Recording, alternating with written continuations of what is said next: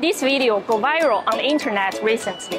Universities are using the kidnapped Jijibang to attract applicants. As a famous animation IP born in Guangdong, Jijibang has become popular among young people, although the character seems to be designed for younger children. During this year's May Day holiday in China, the Jijibang movie box office gained a good result, second only to the globally popular animation IP movie Slam Dunk. A carnival for animation lovers is now being held in Dongguan, Guangdong. At the 13th China International Animation Copyright Fair held from 20 to 23 July, animation lovers will see their favorite animation characters embodied in designer toys, including Pokemon, Shaun the Sheep, and Snoopy. At ACTIF 2023, Dongguan receives a plaque as the capital of China's designer toys and becoming the only city in China with this title.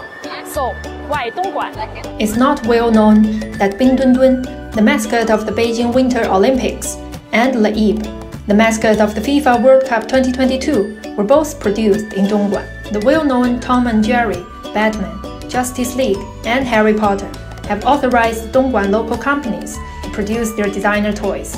Today, 1 out of every 4 animation derivatives in the world comes from Dongguan. As a manufacturing city, Dongguan has formed a full industrial chain from designing to manufacturing.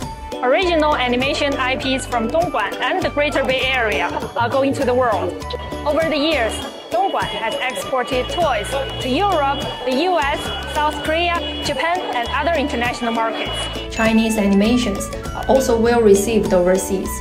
The animated film I Am What I Am, based on Guangdong's intangible cultural heritage lion dance, was recently released in Japan. Japanese animation director Makoto Shinkai expressed his praise for the film on Twitter. How will the designer toys and the animation from Guangdong go to a wider world? Let's find the answer at ACTIF 2023.